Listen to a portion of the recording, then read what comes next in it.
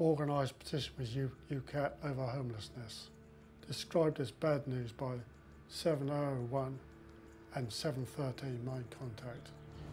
We've always demanded a full public and independent inquiry. We want these people brought to justice for what they did. We want to end blacklisting once and for all within this society.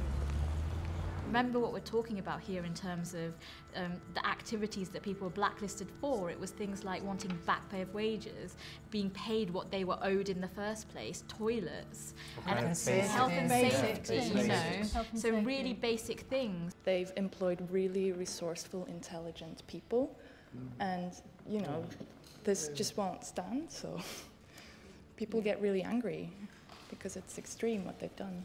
When I see in the law books, blacklisting is illegal. In the past, it wasn't illegal. In the past, you know, it was like that because you guys, and it's fantastic.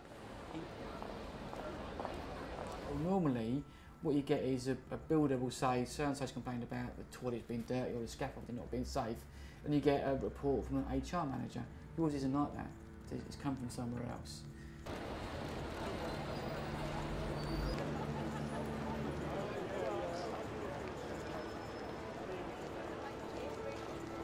You see this in black and white, and it's just the most astonishing thing.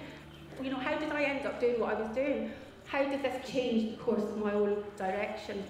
We want to know which of the trade unions have been infiltrated, you know, when they were infiltrated, the names, the cover names of the police officers who infiltrated them, so that we can go through our records and see which branches they were in, which conferences they attended, all that kind of stuff.